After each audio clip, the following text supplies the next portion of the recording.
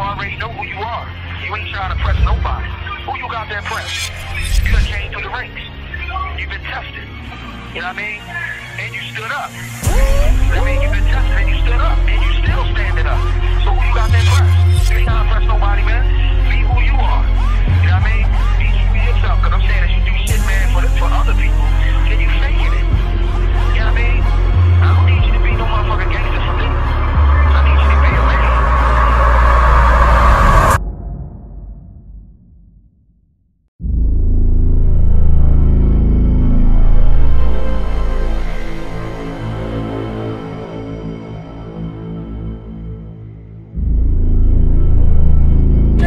Exactly. What you been doing, dummy? You got the freaking Air Forces on like no bike though. Like what's up? I'm the one held this shit down for 10, 15 years. I'm not saying just on no bike.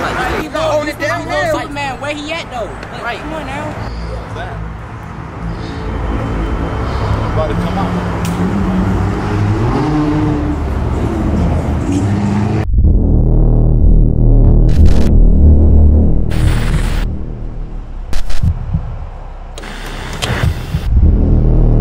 This time around gonna be different.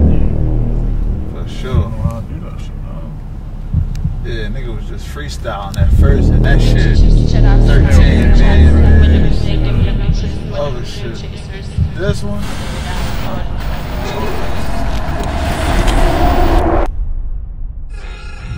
I woke up, I made a meal, said fuck it, been at the mall. If life's a bitch, I'm having my way with that shit and I'm hitting it raw. Ain't none of y'all niggas get none of this money and bitches, me and my dogs. With a brand new push, turbo sport with a horse, but it look like a frog. I just hop through the hood, then I hop on the chop in the hood. Bad little bitch, she pretty as fuck, the top real good. We're right here at the famous Will Deal, you know what I mean? This the wall show that we at right now, you know what I mean? This the strip right here, that strip, I mean, but this is how Will Deal is originated, right here. We're gonna take you back to all the staples of this shit. I gotta come correct, I'm gonna come, you know what I mean? It's been 8 years since I dropped that Day in the Life, and that shit touched the whole culture on a whole nother level. So I want this one to impact on a whole nother level. Why? See, that one was when I was getting my shit together, you know what I mean? I got my shit together and there's plenty more to come. Plenty more blessings. I mean, we're spreading the blessings throughout the city, throughout the world, with other riders. And you know, we just spreading the love, man.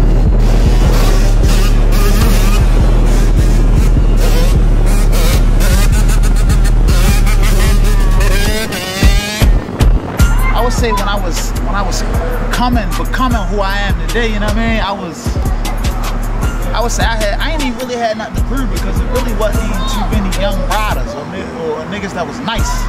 Really, it was older dudes that I looked up to. They was on a whole nother level, which I had like a whole total different respect for them guys. I ain't even never went at their necks. You know what I mean? Because it never was even about that. It's about having fun, enjoying this shit, and really trying to turn it into something.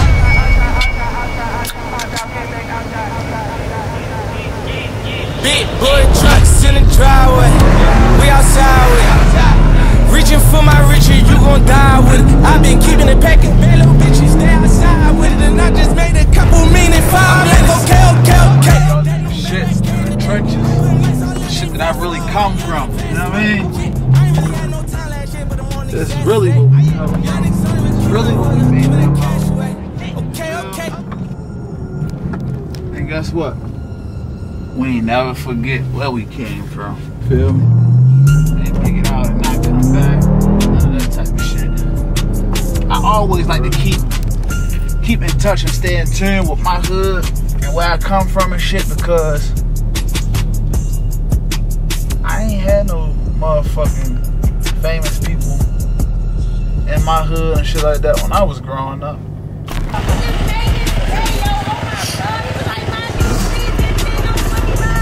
So I be wanting to motivate the youth or even motivate the motherfuckers who never had a chance to even be around famous people. And that was like, some people just got goals to be around famous people. That's just what they want, you know what I'm saying? Meet somebody famous, you know what I'm saying? They met this person, this is the third. But I like to keep it in my hood and also travel the world and shit like that. But I like to come back just to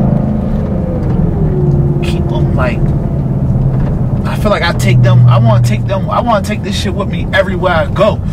So motherfuckers could know and understand. Also see both sides of it, the good and the bad. You get what I'm saying? The good and the bad that comes with fame and shit like that. Like shit could make you or it could break you. Sometimes it break people for a minute and then they get themselves together because shit a lot. How that feel? How that feel?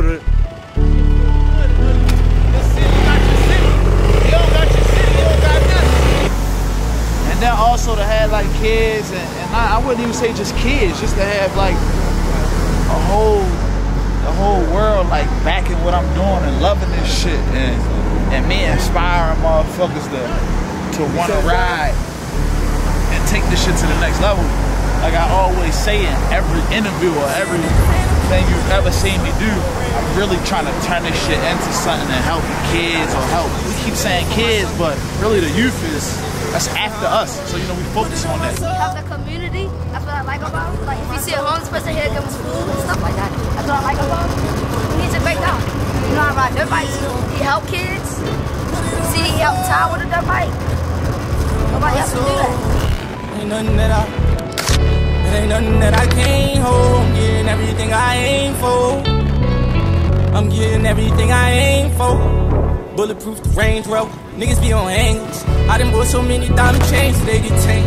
Promising niggas saying my name gon' get made. I be working and saying names in rooms where the bike culture don't even know. Certain people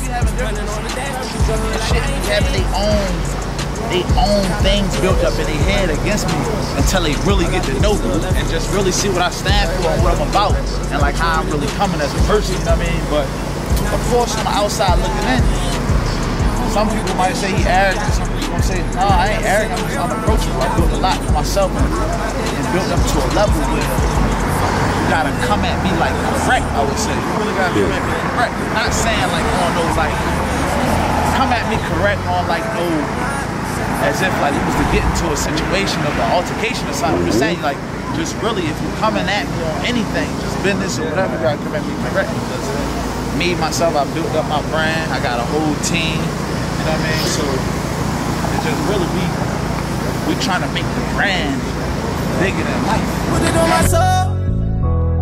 I can put it on my soul. We be going to the awards and I ain't putting on my pole. That new Virgil and Dior, Capital, I got it on. But I really started trying to turn this shit into something once I signed with me. I ain't never think about really turning this shit with like some fun shit. You know what I mean? I never really knew what I was gonna do in my life, where it was gonna go. Yeah, I'm getting everything. What got me to this point as where I'm at right now is me really over time I was having people around me who it's a song Meek guy he say certain motherfuckers almost had me put my dreams on the shelf. You know what I'm saying? I had certain people around me that was like holding me back. They was holding me back. They forgot the objective. You know what I mean? All they seen was the lights and this, that, and the third, really. You know what I'm saying? So they really wasn't pushing me to do more shit. You know what I'm saying? All they knew was we gonna go on the club, we gonna pop these bottles, we gonna have the cameras, the lights gonna be on us. Yeah. But no, when the lights go out, then what? So really I got away from those type of people who was holding me back. And I wouldn't even say surrounded myself with the guys that was the guys that was pushing me was always pushing me. It just was I got caught up on the other side of things and just like I got stuck, really. I would say I got stuck, and now I'm tapped out of that shit and really focusing on my brand because people that I was around wasn't helping me focus on my brand. Right. They forgot how we got here and was everybody was thinking they was somebody. You understand what I'm saying? Like, I don't y'all forgot how we got here. You know what I'm saying? I got us here, so now let's keep pushing the one, but we gonna bring everybody up with us, but let's make sure the shit keep going on the one who really got this shit started, you know what I mean? I want this shit to be bigger than life, I ain't gonna lie. I want this shit to be big, cause It's been 8 years since I dropped some shit. I wanted to bring them. Like, that video, I just really brought them into the bike world with that. Now I'm bringing you up in my whole space to really know what's going on throughout my life. To know what's going on with me with the bike shit. The shit I got going on, the shit I got coming. The movie, Charm City Kings.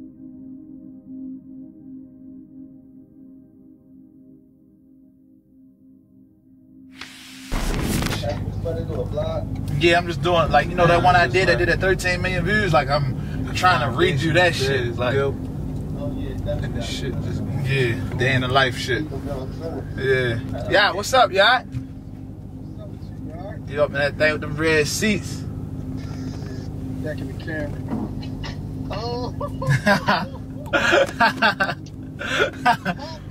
up in that hawk going crazy.